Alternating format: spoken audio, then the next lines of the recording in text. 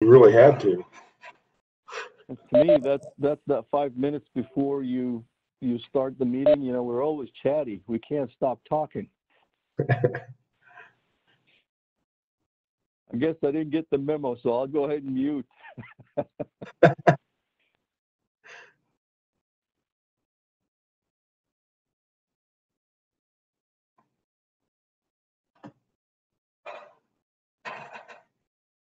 Good morning. Morning, Dave. Morning, How are Dave. you all today? Pretty good.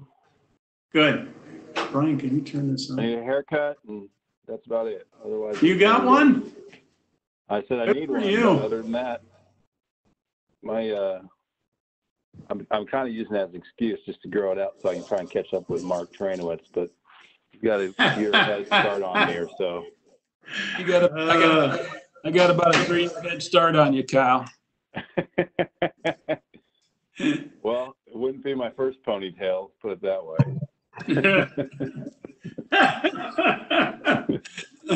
You can't see it from this view anyhow, so I think I'm good. Yeah. What kind of feedback are you all getting from all of your Zoom conferencing? Oh, I think for the most part, it's good. I mean, we haven't tried to do something like this yet where we've got folks from the public who can participate. But generally, I mean, getting business done, it works pretty well. I mean, you know, we're like everybody else. The conversation isn't maybe as robust, but in other ways, you work through an agenda a little quicker. You maybe miss out on some of the relationship building that you can take advantage of in person. But I think most of us are a little surprised. You know, I worked from home before I moved to Nebraska, and video conferencing wasn't a thing at the time. It was still just all phone. And so it's very different. And, but I think it's better. I'd taken to it. I mean, it can be a long day when you're just staring at a screen all day, but, you know, for getting business done, it works pretty good. How about you, Dave? I've done formal mediations, two now, which last 5 to 6 hours. So that's an interesting experience. And then we've done several depositions, and I attended a city council meeting earlier this week. And so I'm going to be curious to see how this meeting goes. I thought that meeting went well, but there are some issues relative to people talking over each other and the general public calling in. And so it was an interesting experience, but for the most part, it was positive. Yeah, I think we found even with, you know, we do a fair number of large leadership calls like this, and just being able to facilitate it is pretty important. Yeah. Taking turns and encouraging conversation, but then, yeah, you get people that both come in at the same time, and then everyone gets gun shy after that. So you got to kind of try to build that environment where you just work through that. All right. Good morning, everyone. I see some smiling faces this morning. That's a good sign. Sorry, I was stuck on the phone. We were working through technical issues. I think we're all good. We're going to start promptly at 8:30, which is very shortly. But I think everybody's on, and everybody should have control that needs control. So if you need anything, please use the chat box in the bottom right-hand corner, and you can communicate with me that way once the meeting starts.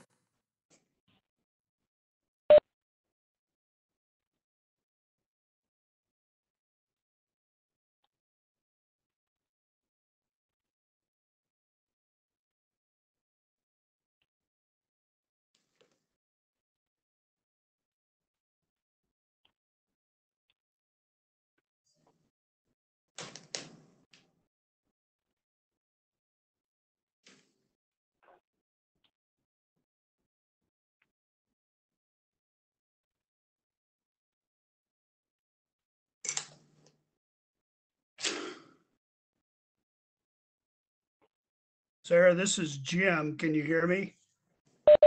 Yep, Jim, it's all yours. Okay. Well, good morning, everybody. New experiences, at least for the Highway Commission here. As I heard somebody saying earlier, this seems to be the norm anymore. But That being the case, I'll go ahead and call the meeting to order. Good morning and thank you for joining us here. This is the first time one of our meetings have been held virtually, so we appreciate everybody that's turned out for us. As usual, there will be an opportunity for members of the public to speak at the end of the meeting. When you entered the meeting, your line was muted. If you do have any questions or want to make comments, please click the hand symbol and Sarah will call on you. When she unmutes your line, please state and spell your name for the record. So at this time, Sarah, I would then ask that you call the roll. Sure. For the record, the State Highway Commission is conducting this meeting virtually via WebEx per the executive order issued by Governor Ricketts. The meeting is being recorded. The date is Friday, May 15th, 2020, and the time is 8:31 a.m. Commissioner Koppel. Present. Commissioner Hawks. Present. Commissioner Wolford. Here. Commissioner Fagerland.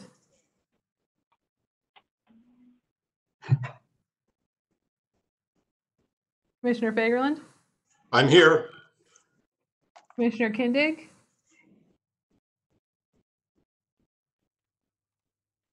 Commissioner Kindig. I believe he's online. He might just be having trouble communicating. Commissioner Gertis. Here. Hear me? Commissioner Lee Green.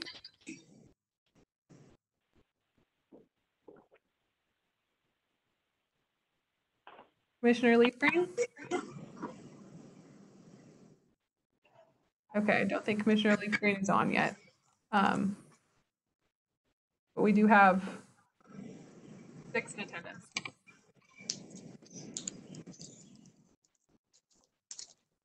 Okay, with that, first order of business on the agenda this morning is the approval of the January 24th, 2020 minutes. As everyone knows, the March 27th, 2020 meeting was canceled. So Sarah, if you would please call the question. Commissioner Koppel. Yes. Commissioner Hawks. Yes. Commissioner Wolford. Yeah, you can probably write my name down as moving to approve the minutes. And I'll second. That way we'll be correct. Sorry, it's all in chat. Commissioner Fagerland. Yes. Commissioner Kindig. I see your hand raised. Commissioner Gertis.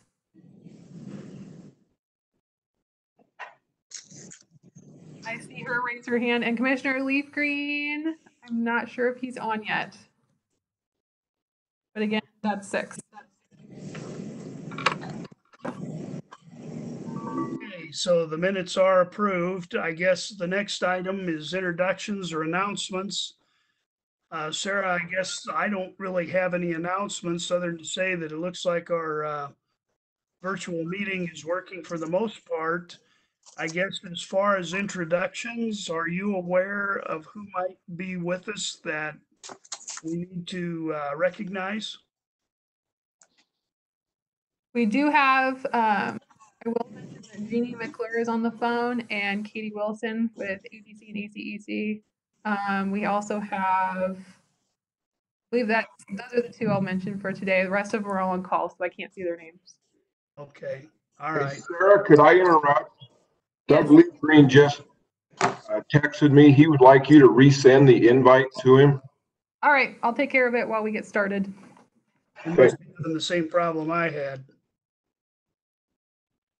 Okay, with that, I guess while Sarah's doing that, we appreciate those who are in attendance with us today, and it looks like we have some very informative presentations here that we'll look forward to.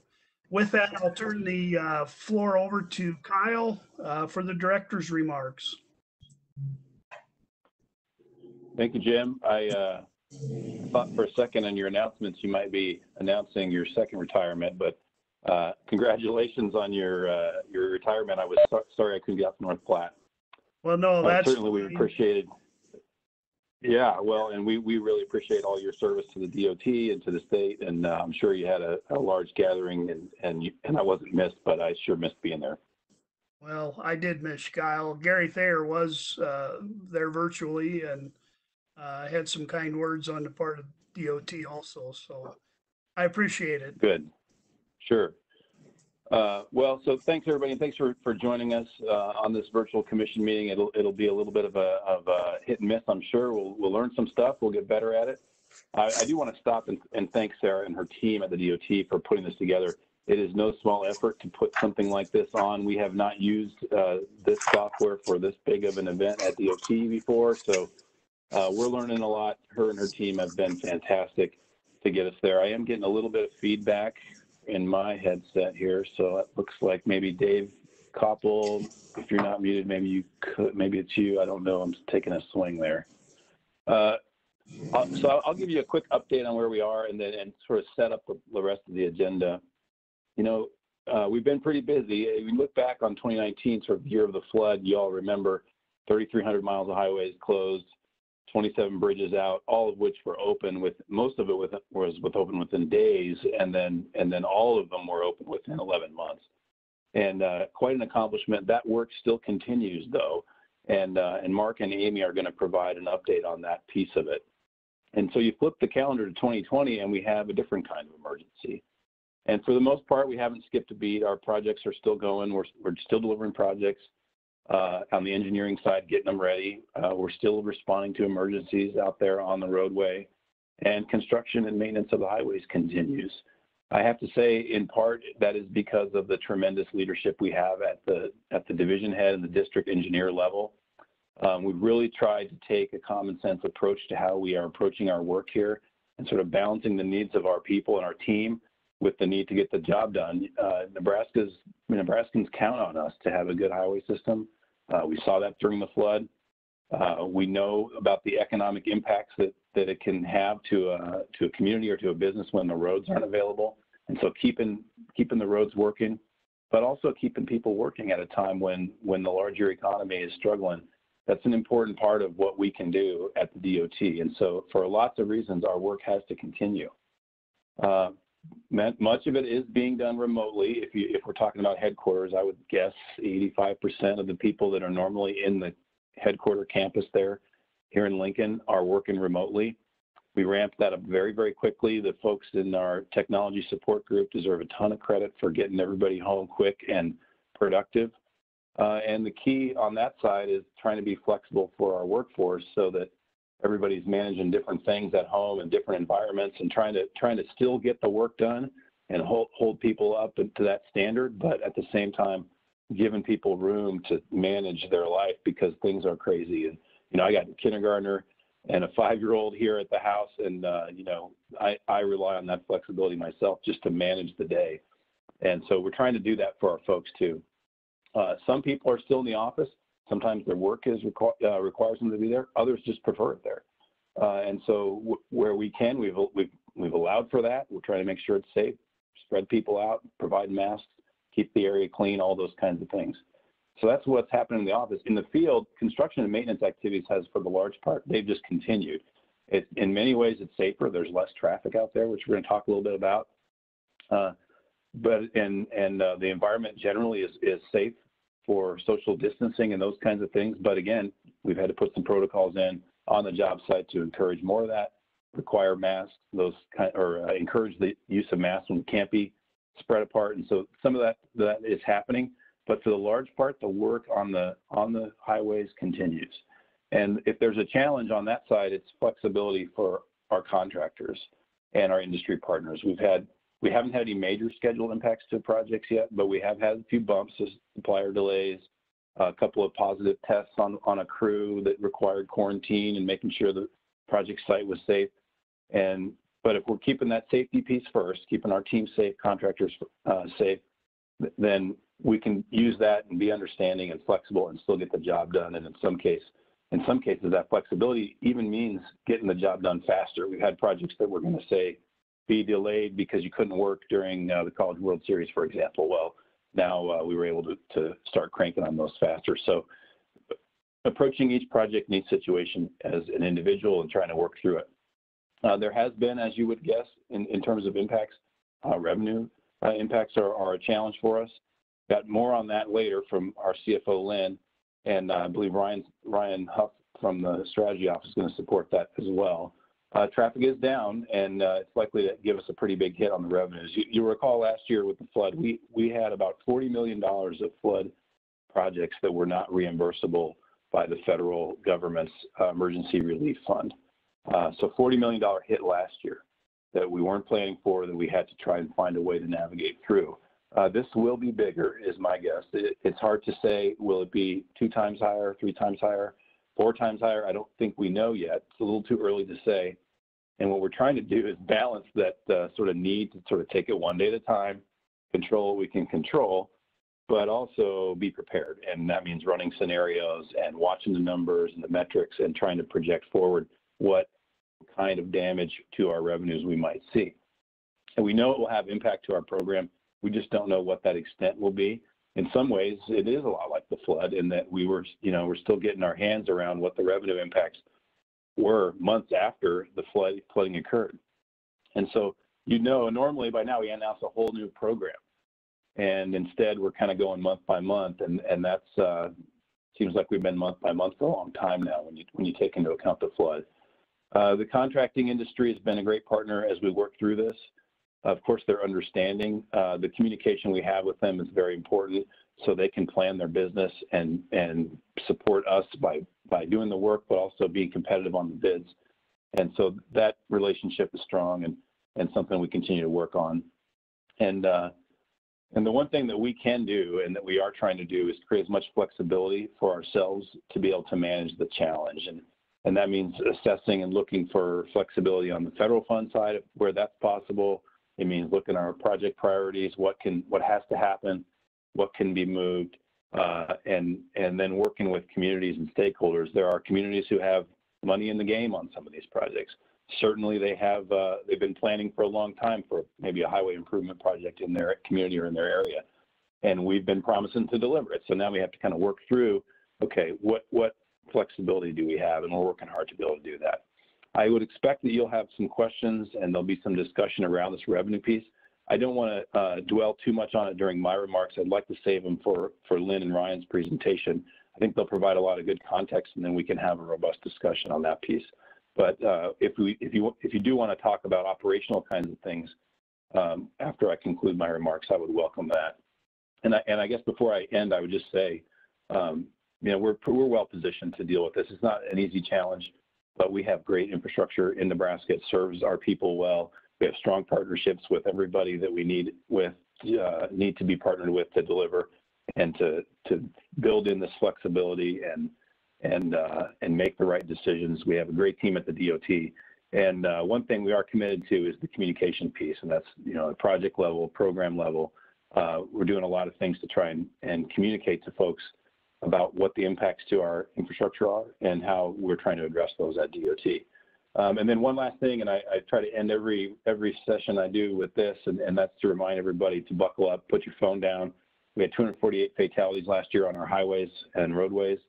2/3 of those people were not wearing seatbelts. We've seen increased distractions. And so what we really need to do, that 248, we got to make an impact. We have to bring that number down. It's too many people, too many Nebraskans losing their lives. And the best thing we can do is wear our seatbelts and tell our friends and tell our family to do so. And then put your phone down when you're driving. Focus on the road. If you do those two things, it's the best thing you can do to be safe and protect you and protect your family. Eventually, we are in the middle of trying to ramp up a campaign to promote these two things, to buckle up and put your phone down. Eventually, we'll be leveraging partnerships to do that. We've had a little bit of a bump, as you can imagine, with the COVID-19 response, but we're working through some things, and eventually will be something that you'll see in lots of places, and we'll be asking for your help to help spread that word. So, Jim, that's all I have, but I'm happy to take any questions. Like I said, if we could keep the questions off the revenue piece until Ryan and Lynn can give us more context, that would be great. But otherwise, I'm open to any questions or remarks.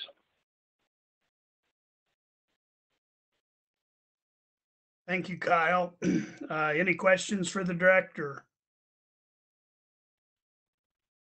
If not, I guess next up is Lynn, and we'll get into the revenue part. The revenue and traffic count dashboard. So with that, Lynn, if you would please address the commission. Sure. Thank you, sir. Thank you, Kyle. Sarah, if you could move to the next slide. I think yep, there you go. So, yeah, and thanks again. As Kyle mentioned, my name is Lynn Heaton. I'm NDOT CFO. I've been with the department since June of 2018. And this is my first opportunity to speak to the commission. So again, good morning. Next slide, please, Sarah. So this first slide, I just want to lay some background for you. This first slide summarizes Nebraska's highway user revenues as a starter for us today. NDOT's three main highway trust fund revenue sources are motor fuel tax in the upper left, sales tax on motor vehicles just below that, and motor vehicle registration fees, which is in the upper middle. As you can see, well, currently the gas tax is set at 29.3 cents. That's as of January 1 of this year. And just breaking that down, the fixed and LB 610 rate is a total of 16.3 cents. The variable rate, which is 100% goes to the Department of Transportation, is 2.8 cents. And the wholesale rate is 10.2 cents currently, and that's the total 29.3. The wholesale rate is split 66% to the department and the remainder to cities and counties. NDOT's share of revenues from motor fuels has averaged about $23 million per month over the last 1 to 2 years. NDOT's share of motor vehicle registration revenue has averaged about $3.5 million per month. And the department's share of motor vehicle sales tax revenue has averaged about $11 million per month, all of this pre-COVID-19.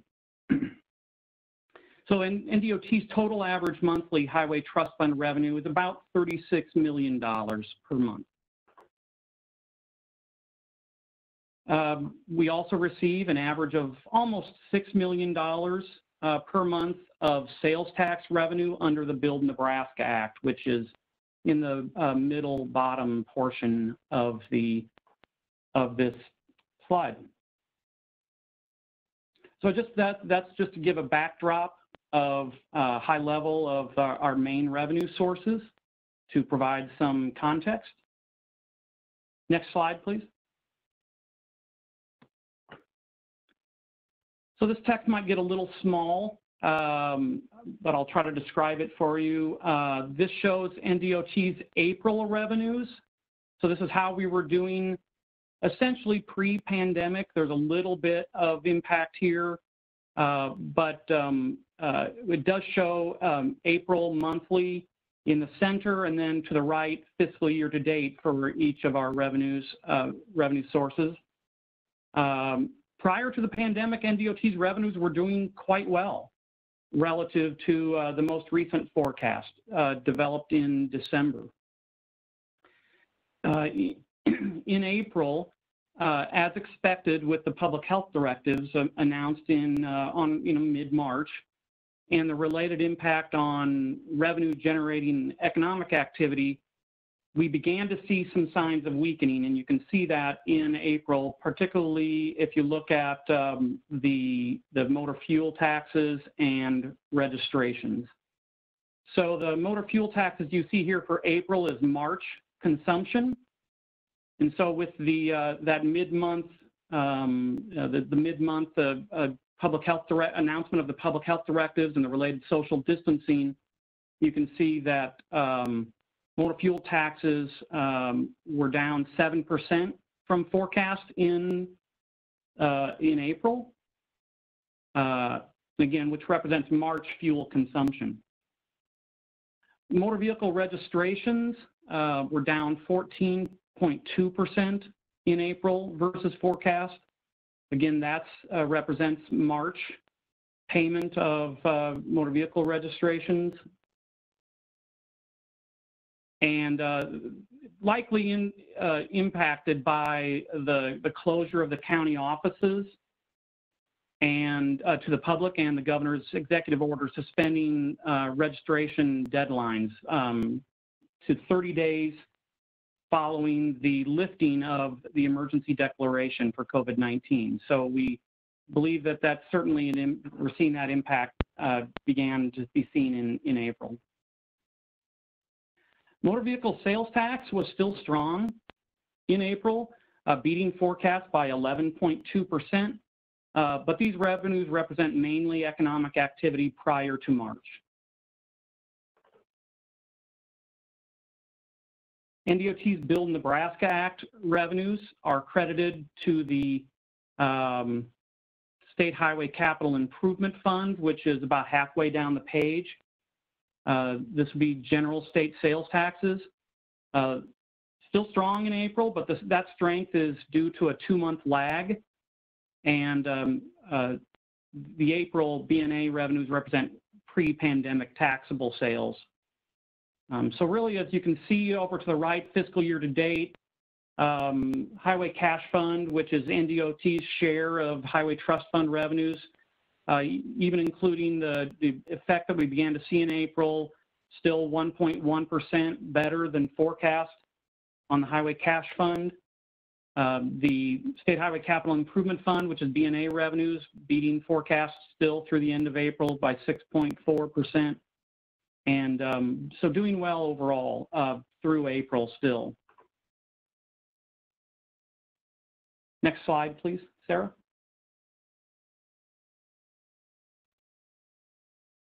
Okay, so I mentioned the three main revenue sources for the Highway Trust Fund, and one being, and the major one for the Highway Trust Fund is motor fuel taxes. So there is a lag on when we begin to see revenues from following fuel consumption. But one thing that we have available to us from Ryan Huff's Strategic Planning Division is traffic volume data. And so this is among the various sources we turn to for data, and we have both internal and external sources, but this one is internal, and we're glad to have it on the revenue forecasting side. It certainly can be helpful. For motor fuel tax, since there is an approximate 1-month lag, as I mentioned, this information sort of gives us a leading indicator, if you will, about what will the motor fuel tax revenues will be. NDOT maintains a system of 67 continuous traffic counters statewide. These are often called automatic traffic recorders, or ATRs. The counters collect traffic volume and classification data 24 hours per day, 7 days per week. Data is then relayed to NDOT twice per week. The historical dashboard compares 2020's traffic counts to the historical 3-year average of 2016 through 2018 for each day of the week for that month, and then averages the difference in traffic for each week by that category. Data for 2019 was excluded due to the flooding and the impacts on travel during that time period. So for example, March 15th through March 21st, one of the earlier weeks, was calculated by finding the difference in Sunday, March 15, 2020 versus the 3-year historic average Sunday traffic for March. Monday, March 16, 2020, was compared versus the 3-year historic average of Mondays in March. And that was done for each day. Then they're averaged, each day is averaged together to get a weekly average change in traffic. So the department then aggregates that data into various categories, as you see on the slide. So late March and early traffic volume data showed approximately 30% decline in traffic volume. April 13 through 18 coincided with a fairly widespread winter event. So that shows a 35% decline below the 2016 through 2018 average. And, but as you can see, improvement has been seen since late April. And also continuing into early May, likely due to warmer weather, but also, as you probably know, the changing or revisions to some of the public health directed health measures likely is causing some improvement there, and we'll continue to monitor this each week. The reduction in traffic counts that we've seen is mostly related to passenger vehicles. Freight traffic has stayed at near normal levels throughout the past 2 months. Further improvement is expected to be gradual as the directed health measures are lifted and consumer behaviors adjust to the new circumstances. Next slide, please, Sarah. So NDOT has made the traffic volume data available on our website in a COVID-19 traffic count dashboard, which you see on your screen now. And this is updated weekly by the strategic planning division staff, by the IT staff using data from strategic planning division.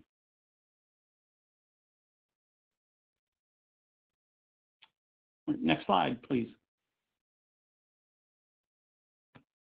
So on sales tax on motor vehicles, various data indicates motor vehicle sales are down by 40 to 50% nationally.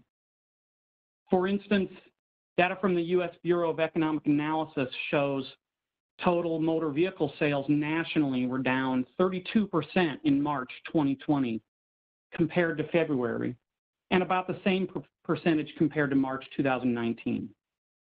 The April data was released earlier this week and shows a continued decline nationally, with sales down 49% in April compared to February, and also down 48% compared to April of 2019. So fairly precipitous decline in motor vehicle sales. Now, Nebraska has not had the closure of dealerships included under our directed health measures, as has been the case in some other states. So we think that the impact in Nebraska may be not quite so severe. However, there certainly is an impact. In fact, a recent conversation earlier this week that I had with the Nebraska New Car and Truck Dealers Association indicated their informal survey of 70 dealers statewide points to sales being down approximately 30% over the past 2 weeks. They have graciously offered to continue to update me on those, on their informal surveys as they go forward. They've also advised that sales are trending up compared to the earlier weeks of the pandemic following the DHMs. And certainly manufacturers are doing their part with very favorable incentives, such as 0% interest for 72 months and no payments due initially on financing. So that might, certainly that helps. Next slide. So on motor vehicle registration fees, I want to touch a little bit on the closure of the county offices and the executive order delaying or extending due dates. So you can see the map on the right is the most recent update from NACO showing county courthouse availability to the public, and you can see the vast majority of the state, the courthouses are suspending public access to offices. And so this prevents in-person payment of registration fees and motor vehicle sales tax. And further than on the left, you can see a release from the governor's office. This is that's a release on Executive Order 20-05, which extends due dates for payment of registration fees and sales taxes. And that's also having an effect with really the impact difficult to estimate because some counties do have the ability to have online registration renewal, and some county offices are open. And like I said, the availability of the online registration renewal certainly helps mitigate the impact. Our expectation is that the impact on motor vehicle registrations is mainly an issue of timing rather than one that involves prolonged sizable reductions in this revenue source. However, the more acute impact in the short term, given their relative size, is not the impact on registration fees, but on payment of sales tax on motor vehicle purchases. We reached out to the Department of Motor Vehicles, who collects information from counties, and this is about a month or two, maybe even 2 months earlier than we would typically see this information come to the Highway Trust Fund. But preliminary data from the Department of Motor Vehicles suggests that May Highway Trust Fund revenue on motor vehicle sales tax could be down about 50 to 60%. And so probably a combination, like I said, of sales being down, but also just the inability of people to make those in-person payments. Next slide, please. So in summary, revenue forecasting in the COVID-19 world will be dynamic. There's no recent historical example to examine, and no partner state DOTs that have experienced anything like this event to turn to for guidance. The revenue impact could change significantly from month to month. The most uncertain elements of this revenue forecasting effort are related to the potential scope and duration, as well as the correlation of consumer behavior to the directed health measures and social distancing guidance. One thing we don't know is how soon would a vaccine be available, for instance, and widely available? Is the efforts to find medicines that sort of make the symptoms less severe, would that have an impact on consumer behavior or on the DHMs? Many are suggesting that the impacts to state DOTs could go on for as long as 18 months, at least until a vaccine becomes widely available.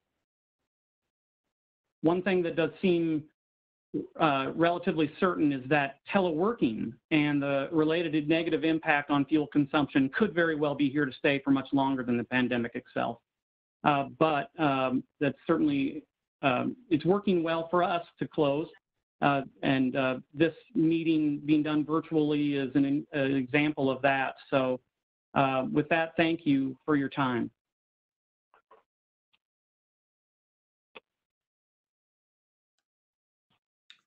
Thank you, Lynn. I'm sure Lynn will be available for questions if we have any at this point. Well, I guess one of the questions I would have for you is what is this doing to your project scheduling, or how are you dealing with that? Yeah.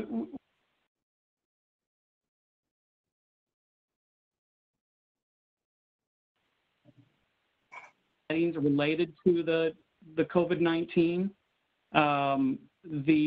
but we, as more data becomes available, we're certainly going to keep a close eye. We have regular meetings about the impact and our program planning process. So.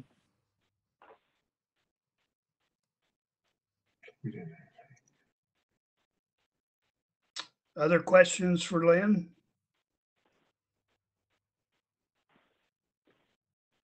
Lynn, was Ryan also going to present? Ryan, I'm glad Ryan's here. It was in the event there were any technical questions on the traffic data collection. Okay. If there are any questions on that, I may have to turn to him.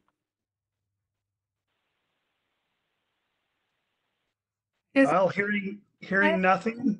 Wait. I just had one question come through regarding the April report, Lynn, that you were mentioning. Wanting to know if that's available on the website. Yes, very soon. It is one of the pages in our monthly financial report, which is available on NDOT's website. We should have that April monthly report online early next week.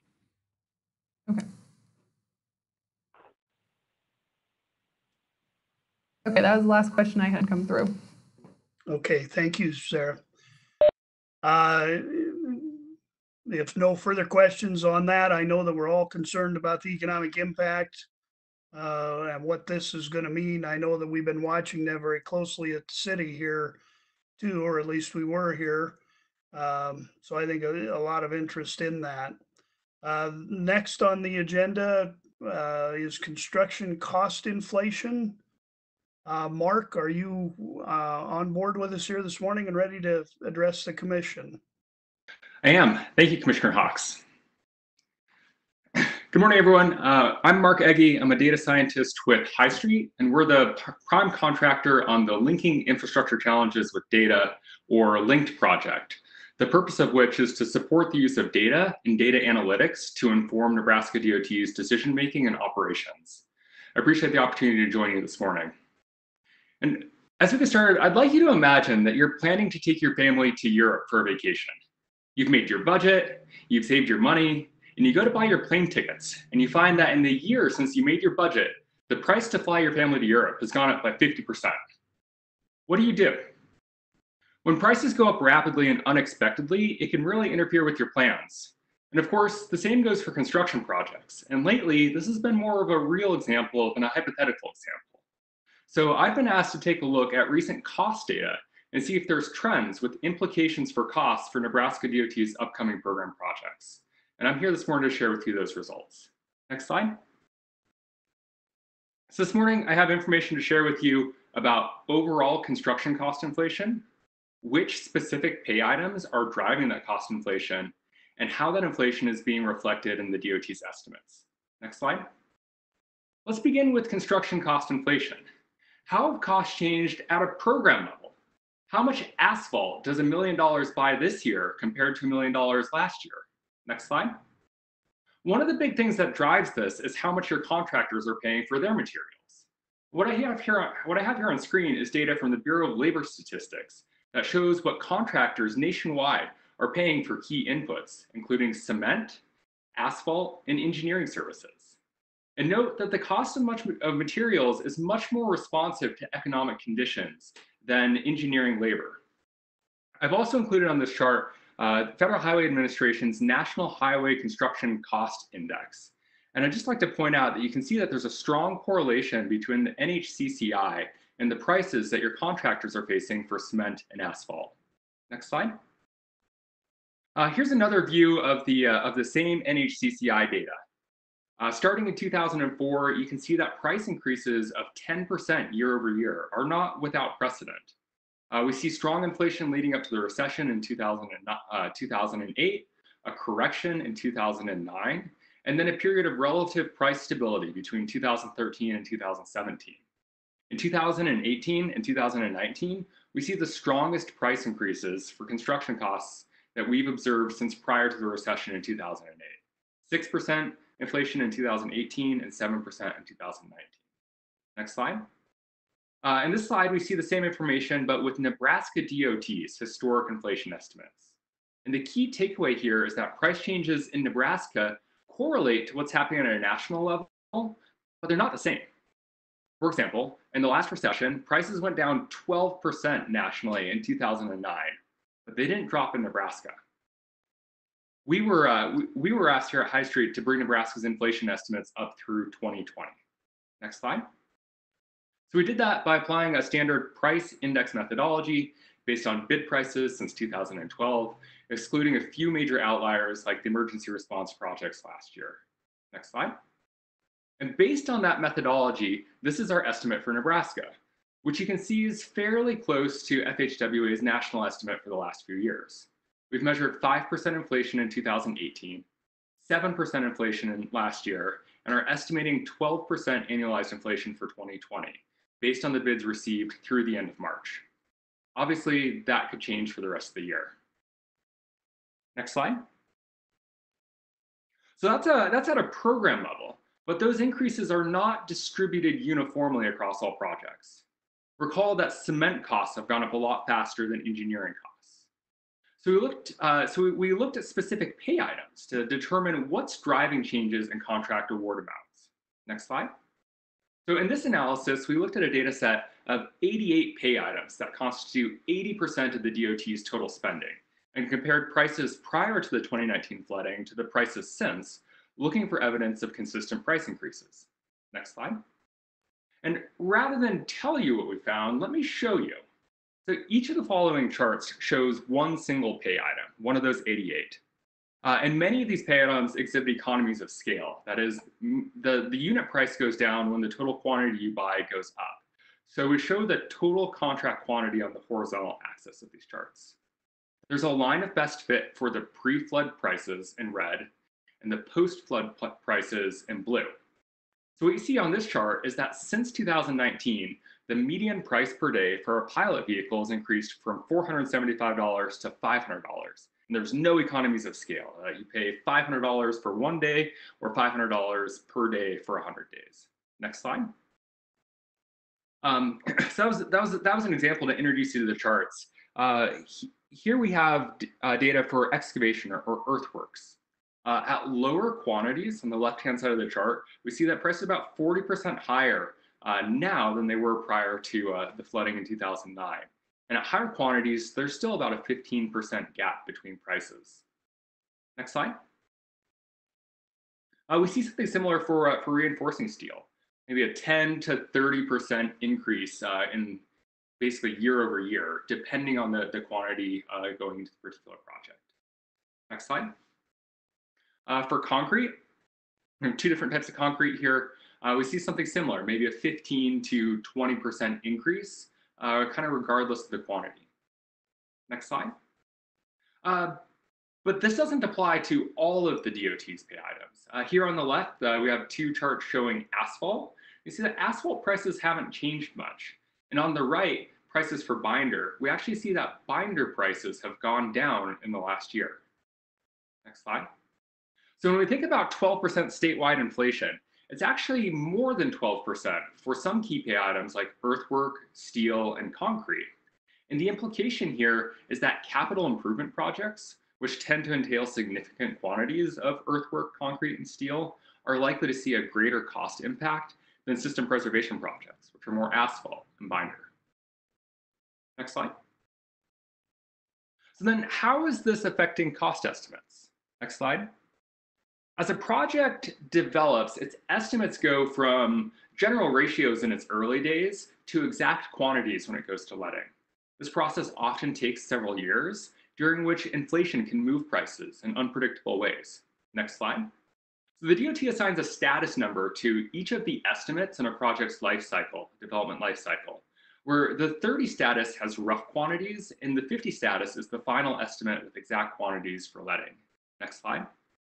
So to understand what's happening with Nebraska DOT's estimates, we looked at 114 bridge, asphalt, and concrete projects having reached 50 status in the last 40 years, and the change in the estimate amount between the draft 30 estimate and the final 50 status estimate. Next slide. So this chart shows the percent change in a project's estimate between its draft and final estimate grouped by the year in which the estimate was finalized. The blue dashed line in each column is the average change for all the projects within a given year. And when reading the chart, pay attention in each year to how closely clustered the points are around that average line. In 2017, the average was close to a 1% decrease between draft and final. In 2018, a 1% increase, a little bit more spread. In 2019, we start to see some bias. There's an 8% increase between draft and final status estimate on average. And in 2020, among the projects finalized so far, the projects have increased an average of 26%. And there's much greater dispersion around that average. So we can see that not only are the estimates trending up, but that volatility is increasing over time as well. Next slide. So we can use regression analysis to estimate what might happen to projects currently in 30 status that we're anticipating will reach their final status estimate in the coming months.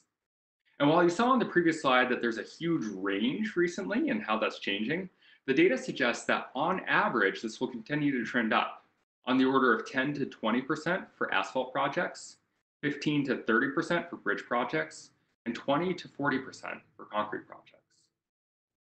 Next slide. So to recap, in the last few years, we've entered an era of rapid price inflation. 6 to 8% in the last 2 years, 12% at an annualized rate in the first quarter of 2020.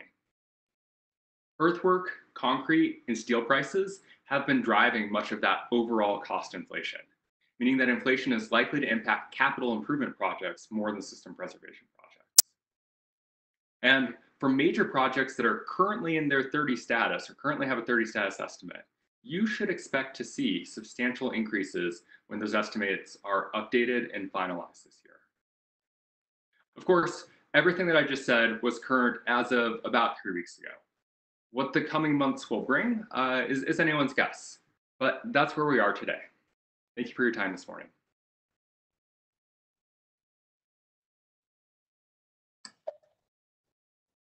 Thank you, Mark.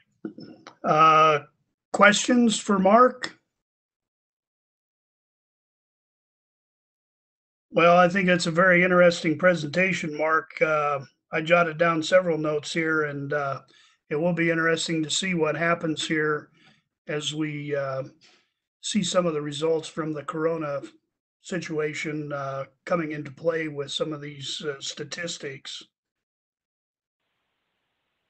Jim, if I could too, and you know, when you think about the two things combined, the escalation we've seen in prices, and now the pressures we're feeling on the revenue side, it's starting to, you know, you can feel the squeeze at the DOT and what that may mean to us. And as you all know, there are several projects this year on that capital improvement spectrum that we're trying to get done, that we've been making promises to communities for a long time. And we certainly want to keep those promises, but it's getting tight. So lots to uncover still. You know, we don't know how this will affect prices. We don't know what the revenue impacts will be, but the two together really put us in a position where we have to be pretty flexible and ready to respond to deliver in a whole host of different ways. So Mark's team and the folks at DOT who've been working with him, Jim Knott and others down in the construction office, this research has really helped us to understand what that spectrum of challenges may be. And so we thought it would be great to share with you. And Mark, thanks for presenting. Thanks for the opportunity.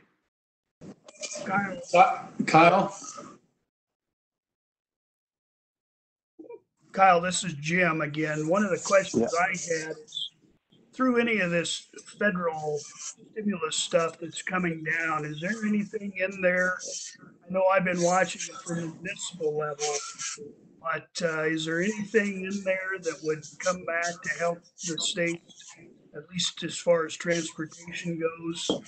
I know there was some talk about some money in transit, but I guess I was just curious if there was anything else. Sure. Well, so there are conversations, and that's there seems to be an acknowledgement amongst those in Congress and in Washington that there are a lot of impacts to state and local governments, not just at DOTs. There have been discussions, and I think the House maybe passed a bill recently in the last few days that had some state government aid, and specifically for DOTs in it. I think there's still a long ways for it to go before it gets to become law, as I understand those negotiations. I think the other piece that's maybe more interesting to me is the bills that have already passed Congress. You can't use any of those relief funds for to replace lost revenues. And so the money that's in there for governments is designed to support the spending necessary to respond to the coronavirus pandemic. But I think there is some discussion that there is enough there are enough funds in there that if you were to relax that in some way and allow it to be used in certain places for lost revenues, that might actually benefit states more. And I know those are conversations that are happening. So there's discussion about something down the road, and there's discussion about what if we open up what we've already passed and just allow it to be used for a few other things. And I try not to get caught up in the sort of day-to-day discussions or rumors that you hear out of what may be happening in Congress. But I know that at a DOT level, talking with my colleagues and our peers across the country, talking with folks in the state government here, those are the kind of options that we're looking at.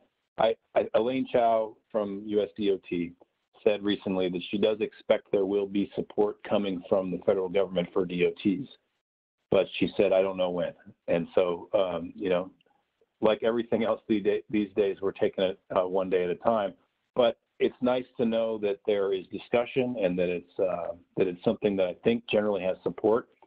Getting it through all the hurdles, I think it's hard to say when it'll occur. I think I saw Dave unmuted there for a second, Jim. I don't know if Dave had a question as well.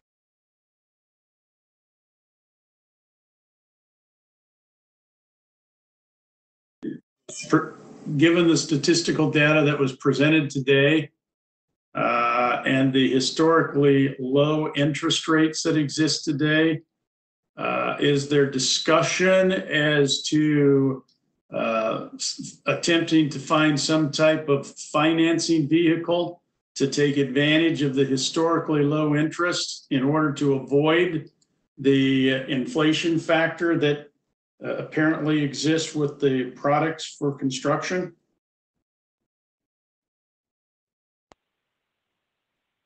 Thanks, Dave.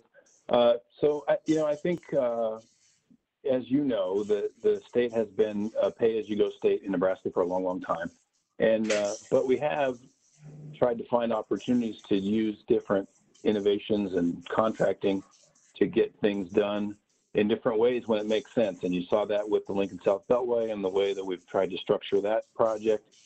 I don't think, Commissioner Koppel, we've seen a large interest at this time in let's pass a traditional bonding program. I don't hear that.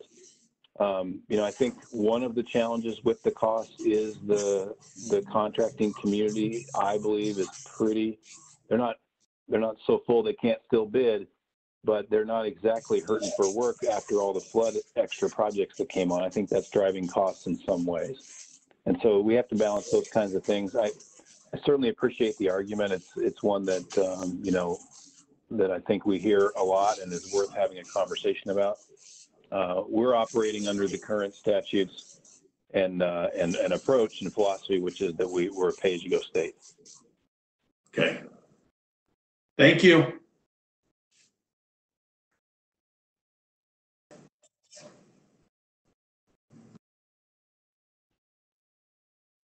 Anything else on that at this time? If not, we'll move on to the next item on the agenda, the 2019 Emergency Response Flood Update. Mark, are you with us? And Amy? I am here, but I think Amy's going to go first. Okay. Good morning. Can you hear me? Yes. Oh, great.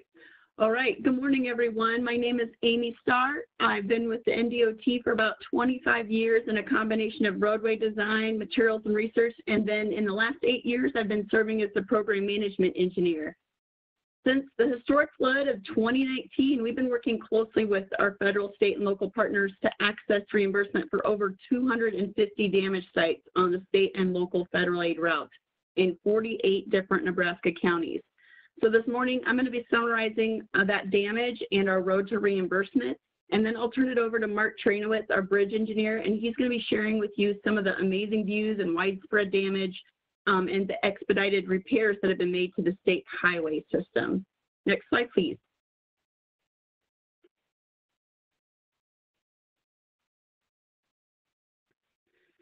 So the state of Nebraska has been on the road to recovery since spring of 2019, and a lot of you have been on that road with us. At one point, the state system had 3,300 miles closed, and 27 bridges impassable. And today, all of the state highways and bridges that were once impassable because of these events are open to traffic. Construction on a couple of those locations are still ongoing, and they're wrapping up this year, and Mark is going to go into a lot greater detail on those. But so far, the damage to the state and local federal aid routes alone are estimated at about $200 million. Approximately a quarter of that, or about $50 million of those expenses, occurred on the local federal aid routes that are managed by cities and counties, and the remaining is on the state highway transportation system. Next slide, please. So this graphic is a nice representation of the steps that we need to get through to be able to receive federal reimbursement from the Emergency Relief Program. But in general, a team assesses each damaged site, estimates the repair, and then just as with any standard federally funded construction program, you need to get through all of the typical steps like getting environmental clearances and permits and certifications, and itemized paid invoices are also needed for reimbursement. So the state and local public agencies pay for the damage repairs first and then are reimbursed 80 to 100% of those expenses after the federal aid eligibility decisions and requirements are met. So in general, as Kyle mentioned earlier, NDOT estimates $30 to $40 million of the flood expenses on the state system won't be reimbursed, and that's attributed to requirements such as the match that we need to provide, or sites that are ineligible because they're too small, or various different reasons. But the good news is that Nebraska was allocated quick emergency relief in 2 installments for about half of our estimated damage. First, about $25 million of the emergency relief Nebraska received was made available immediately, almost immediately, and that was reserved for the cities and counties. And very soon after, additional $68 million of emergency relief was made available for reimbursement, and that is being available. That is primarily available for the state federal aid routes. We've since requested the remainder of the ER funds, about $78 million for the damage statewide, and we are awaiting the next congressional action. Next slide, please. So we've been working hard with all of our partners since the spring of 2019, and this table summarizes how much progress we've made towards reimbursement. Of the $50 million of estimated damage to the local system, we currently estimate about $40 million of that to be reimbursable, and to date, $8 million has been reimbursed to 21 different counties, including 4 counties that have been reimbursed all of the reimbursable damage to their system. We've also accomplished about 80% of the steps that need to be accomplished for all of that reimbursement.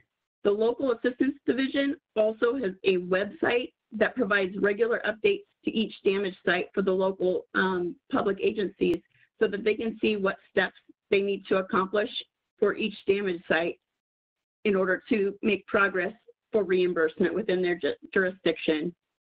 The state damage is estimated at about $150 million, and of that, $130 million is estimated eligible for reimbursement. We've accomplished $30 million worth of reimbursement so far, and there are 2 damaged sites that Mark will speak a lot about today on Highway 281 and Highway 12 that make up nearly $75 million worth of the expenses. To date, about $60 million have been paid out on those damaged sites. So next up, Mark will be sharing a lot more information about these damaged sites and provide a little bit more context on the damage and the repairs that have occurred to date. Next slide, please.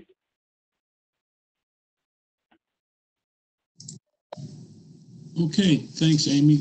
And thanks for the opportunity to speak in front of you today to give an update on our flood recovery. I apologize to the call-in participants. I've got a lot of photos and you're not going to be able to see anything, but it really, most of you have seen, many of these photos. I really just wanted to give an update and just, I guess, reflect back a little over a year ago and really what it looked like on our system. The picture on the right shows Highway 281 downstream of the Spencer Dam, what it looked like just a few days after the flood. And just to put it in perspective, the bridge that you see on the upper part of the photos is a 650-foot long bridge. The opening, the new channel opening is about 1,800 feet. So again, you've probably seen this before, but just to remind you of the massive damage. The guy on the left was one of our bridge inspectors that was up at Niobrara.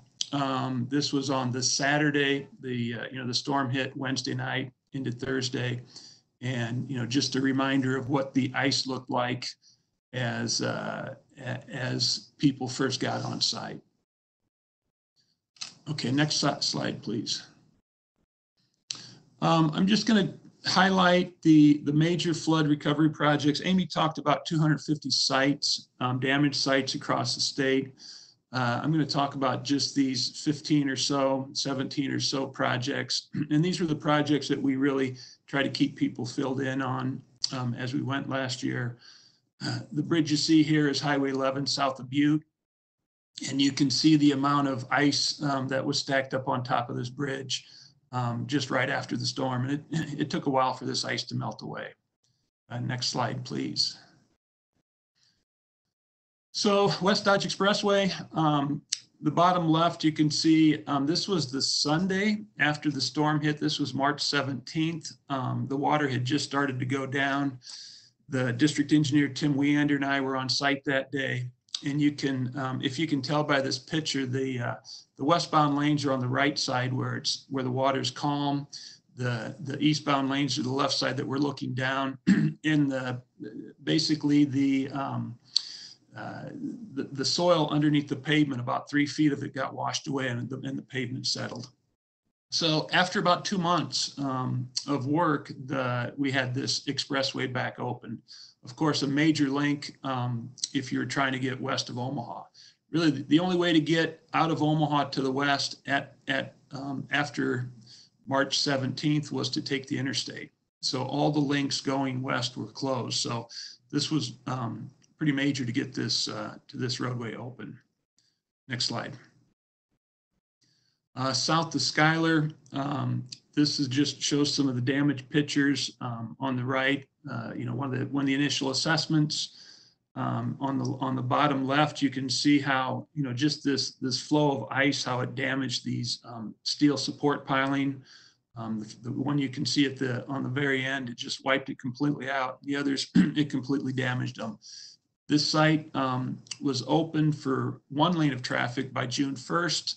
And then both lanes, so we had only one lane because we only got about half the bridge done, so it could open. And then on June 24th, both lanes were open for traffic. Next slide, please.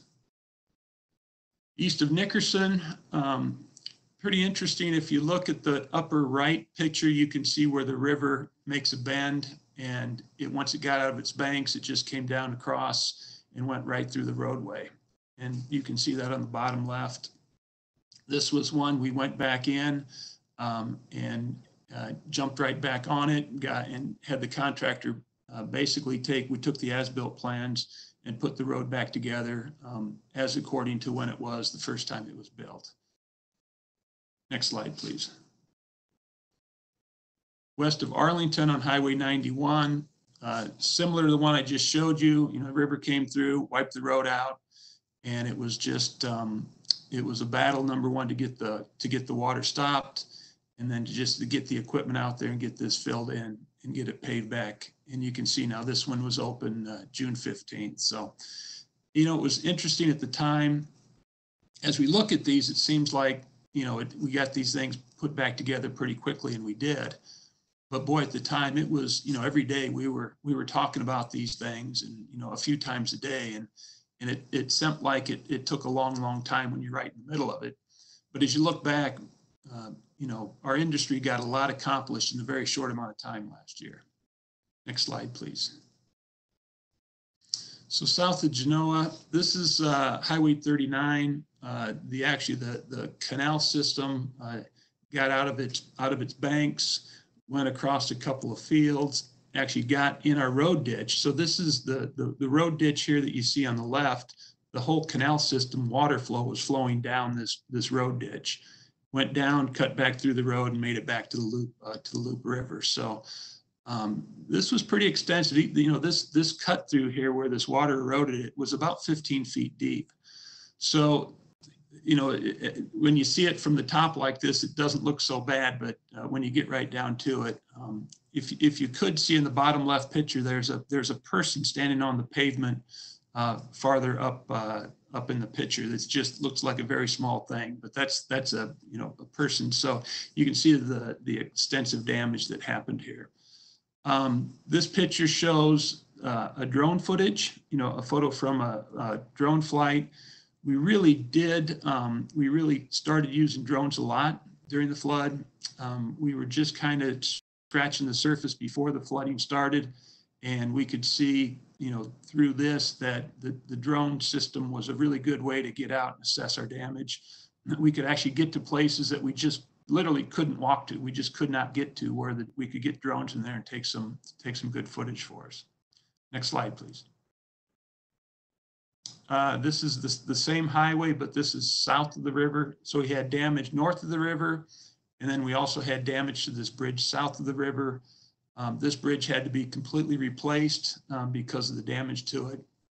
But very quickly we knew we couldn't get the bridge open for traffic in a very short amount of time. So we put a shoe fly in, so at least we could have one lane of traffic. We got that open by July 19th.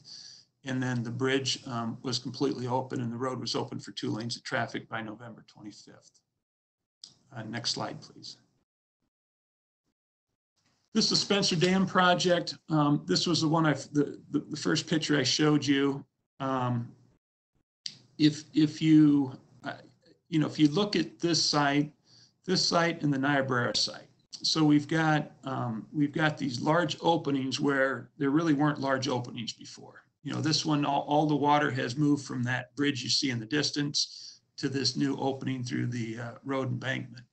So I find it interesting that we had consultant help on both these projects to just go in and figure out, okay, where is the new bridge going to go? How's this channel going to change over time? Where do we put the temporary bridge? July 26th, we opened a temporary bridge. You can see it there. It's a 600-foot bridge. On the left, on the right side of that is a contractor platform. And then past that is where the new bridge is going in. These are the latest pictures that were taken just a couple of weeks ago. And you can see on the upper right, you can see a couple lines of girders already set on the substructure. So the contractor is moving right along on getting the permanent bridge open. The traffic's been reestablished since July 26th on this project. Next slide, please. So this is just a little bit more on the Spencer Dam project. It's a little bit further distant view from on the right top. You can see the girders that have been set on this project. And in the bottom left was just a picture. This was taken in the wintertime. You know, the contractor didn't stop working during the winter. And this one just, I think it shows that, you know, it's pretty extreme conditions out there. You know, these guys are out there, these people are out there trying to build a bridge, and there's ice and there's water flow and, you know, really dangerous situations, but they kept plugging along and really doing a great job for us. Next slide, please. This is West Center, west of West Center Road, west of Omaha. Another major link as you go west. The bottom left shows the bridge that now, the river bridge, the Elkhorn River Bridge survived the storm. This is the next bridge to the west that typically doesn't see much water flow, if any. It only sees water flow when water gets out of the main river channel. And this was very extensive. Some of the scour at these piers was about 40 feet deep.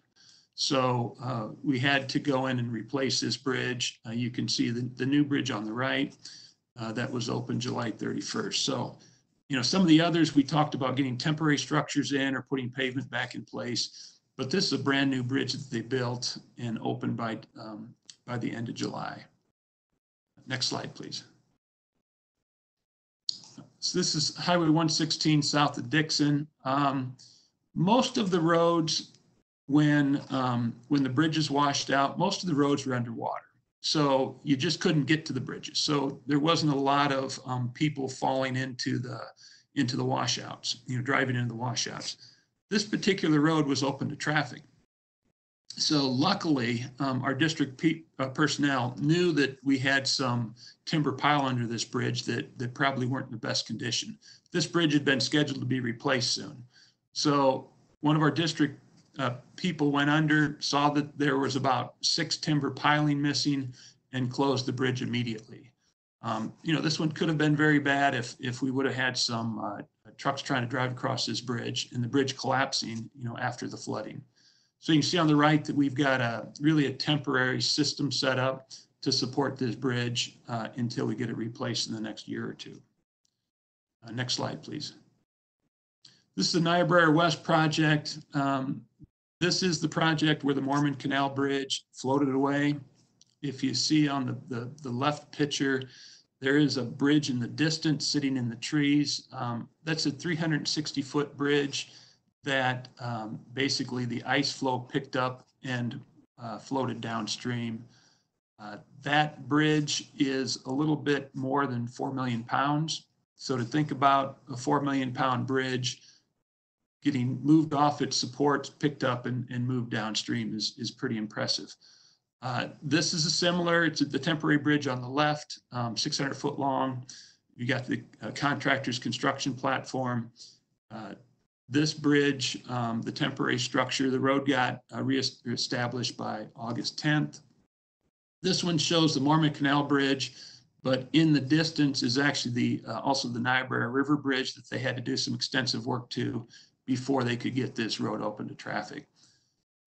This was another one that the hydraulics has completely changed through here over time. This used to be a smaller opening. Now most of the water has been diverted through this channel. So the hydraulics is much, much different than it was when the existing bridge was first built.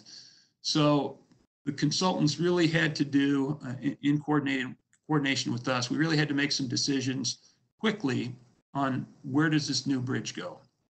How do we put it in? What do we do? So really, designs that would normally take months or even years, we got the plans put out in literally days or even weeks. So it was very impressive. Many people were working very long hours back when we were putting these things together. Next slide, please. And this just shows the progress right now. You can see that all the girders are set. We've got the reinforcing steel up on top of the deck, getting close to being able to pour the concrete bridge deck. These bridges, the permanent bridges on Niobrara and on the Spencer Dam project, will be open late this fall. Next slide.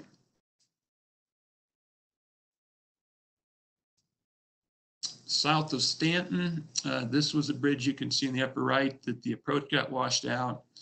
It seems like a pretty easy thing to go back in and fill in the hole where the approach was washed out. There was some pretty significant water flow through here. So it took a lot on the contractor's part to get this filled back in. You can see the significant amount of fill that was placed on the left picture. And if you go to the next slide, Sarah. And this shows on the downstream side. From the water line up to where the fill was is about 25 feet. So a significant amount of fill that was washed out of here. We got it reestablished. There actually was some damage to the pier that we had to take care of prior to opening the bridge too. So with a lot of these sites, we really didn't, it was hard to tell how much damage there was until you really got out and looked at these things a little bit closer. Next slide. This is Pender, Highway 94, Pender East Project, Highway 94, just directly east of Pender. This was a pretty tough one because the stream had degraded, and you can see on the left side all the soil that had sloughed off of this fill. And if you look a little bit farther to the left in these pictures, that wall is actually the levee wall that protects Pender. So we really had to come back in and reestablish these banks in order to protect that levee wall. Contractor did a great job here. This is one looking upstream to the north. And next slide, Sarah. And this one shows the bridge both before and after looking downstream. looking south back towards Pender. So pretty significant amount of work, a lot of rock riprap that was placed. And back in the time, it was really hard to find rock riprap because we were using it on a lot of projects. Next slide, please. Schramm Road looks like a little project, but really a difficult project because this road runs right along the Platte River. There's a lot of shale outcroppings and things that we had to account for. And you can see where this bank had just sloughed off. On the right side, the contractor did an excellent job to reestablish this embankment and to make our road safe again. And that one opened October 11th. Next slide, please. This was Highway 11 south of Butte. This was a tough project. This was the one the picture I showed you where all the ice was up on top of the bridge. This bridge actually got moved downstream, got pushed downstream about 18 inches. So it was picked up off of its bearings. You can, on the lower left, that shows those circles is where the girders used to set. So this bridge got picked up and moved downstream. The contractor needed to come back in, pick up the bridge, put it in place, and then straighten all the pieces of steel, the beams, the girders, the cross frames that got damaged. So this one, we did get out and take a very good look at this bridge. There were some of the parts of the bridge we really couldn't get to because we were concerned about the stability of the bridge. So we really did, we did a lot on the fly during construction to make sure this bridge was safe. The contractor put a new concrete deck on it. You can see him pouring that in the bottom right. Next slide, please. South of Yankton, just a small bridge, but you can see how it washed or degraded the stream. This bridge was scheduled to be replaced in a year anyhow, so we just accelerated the construction. And this bridge was opened December 19th. Next slide. And the last bridge that was open to traffic, Highway 13 east of Hadar. And you can see on the right side, the bottom right picture, we did underwater inspections on all our damaged areas where we could get in. The bottom right picture basically shows that this old bridge was sitting on timber piling, and those timber piling basically got washed out. So this bridge, you know, typically the foundation holds up the bridge. In this case, because the piling were gone or missing or got washed away, the bridge is actually holding up the foundation. So this bridge had to be replaced, and you can see on the left where the new bridge opened February 7th. Next slide, please. So what now? You know, we've been through a series of lessons learned, you know, talking about communication, talking about coordination with our partners, Federal Highway, our consultant industry, our contractor industry. And so we can prepare for the next event. You know, we don't know when that's going to be. We never do, but we just need to be ready for when something happens. It may be a flood and it may be something else. We're looking at resiliency, system resiliency, not only on the state system, but like at the Niobrara River. You know, there are many bridges, both state and county bridges. So we really need to look at, and we have looked at and continue to look at, you know, where can we get across these rivers when we have a major event like this? And this was a major event. And then even though it's been, we don't have flooding issues right now as far as rainfall, there are still some groundwater events happening where we've got high groundwater tables that we're still dealing with. So we're not out of the woods yet. Of course, with the COVID-19 pandemic, it makes things a little more difficult, but you know, we're working as we normally work. We're just doing a little bit different now. And next slide, please. So questions, if you have them. This picture is probably, I think, my favorite picture. This just shows the bridge that had floated away and where it wound up. And like Director Schneeweiss said, you know, we're really cautious about, you know, buckle up and phone down. We want people to be safe. We're out there working, and we want you to be safe, but we also want our workers to be safe when you're driving by.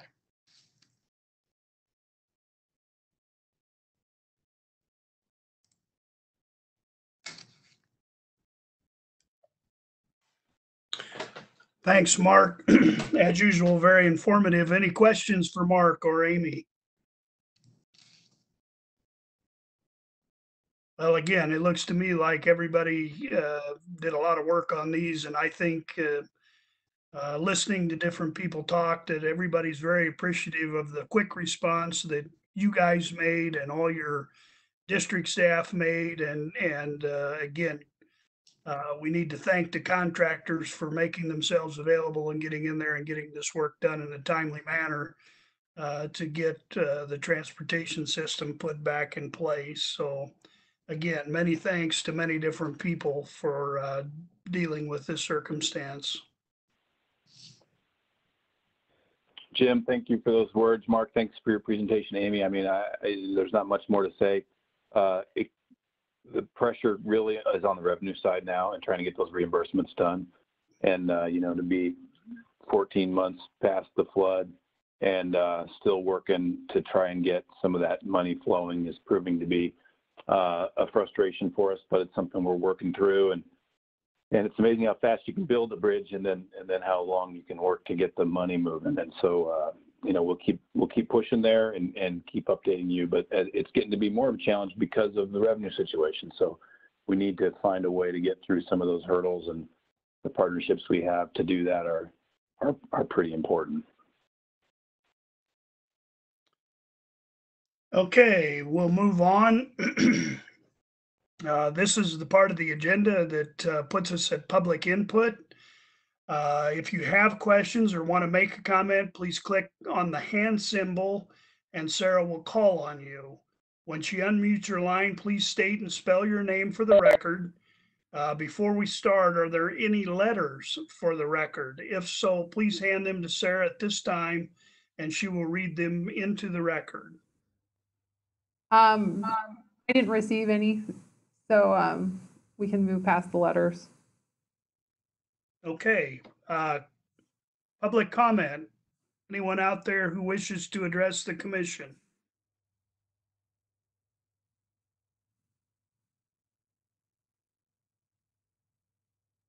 Sounds pretty quiet, Sarah. Are you getting anything?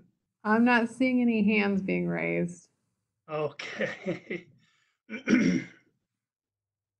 Well, again, I would ask one more time if there's any public comment to be brought to the commission this morning. Hearing none and seeing none, then we'll move on to the next item, and that's remarks from the chair. I would just like to thank all the presenters today. This is our first meeting in a virtual format, and I think everybody did a great job. Very informative information. I know that I personally have been concerned about some of the revenue numbers that I've been seeing floating around, and as Kyle just mentioned, it's going to be something that we're all going to be watching here over the next few months to see what kind of impact that has had. So again, thanks to all the presenters for the work they did in putting the presentations together. Special thanks to Sarah. I think for our first attempt at having a virtual meeting, that she did an excellent job. And I know even myself had a few issues here this morning that she worked me through. And so again, Sarah, special thanks to you for getting this all coordinated and set up. And thanks to all of everybody, all the other people who are involved with this meeting, who are either listening in by phone or watching here on the video. So again, we always appreciate the public's interest in what we're doing here in the transportation field. With that, Sarah, I guess that's about all I have to say. So if you would move into the public meetings calendar.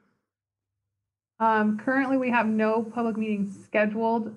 We are moving some to virtual meetings, so you will be seeing that come out through NDOT press releases in the next month or two. As of right now, the next scheduled meeting that we have for the Highway Commission is tentatively scheduled for June 26th. And that's supposed to be an alliance, but we will keep everybody posted on how that will go about. That's all I have right now. Okay. Any other comments from commissioners? Any other items that we need to discuss here before we move to adjournment?